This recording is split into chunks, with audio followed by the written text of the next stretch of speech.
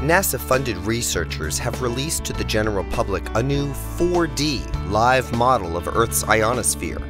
Without leaving home, anyone can fly through the dynamic layer of ionized gases encircling the Earth at the edge of space. All you need is a connection to the internet. One interesting use: airlines can use this tool to plan long-distance flights over the poles, saving money and time for flyers. This tool is the very first time that there is an entire system that creates in real time and forecast the space environment. The ionosphere is, in a sense, our planet's final frontier.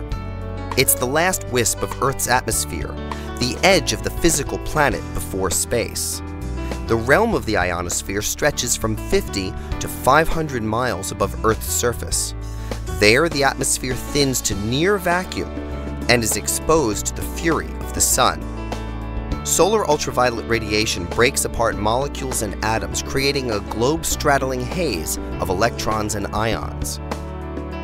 Ham radio operators know the ionosphere well.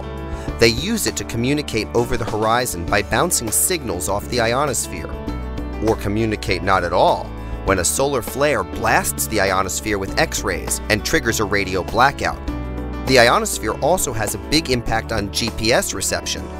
Before a GPS signal reaches the ground, it must first pass through ionospheric gases that bend, reflect, and attenuate radio waves.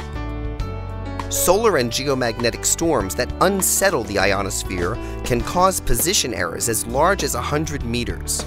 Imagine a pilot flying on instruments descending towards a landing strip, only to discover it's a football field to the right.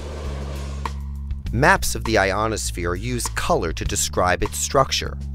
Bright red shows highly dense areas of the ionosphere, where radio communications run into trouble.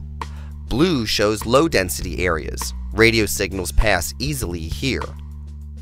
But the best way to appreciate the 4D ionosphere is to try it.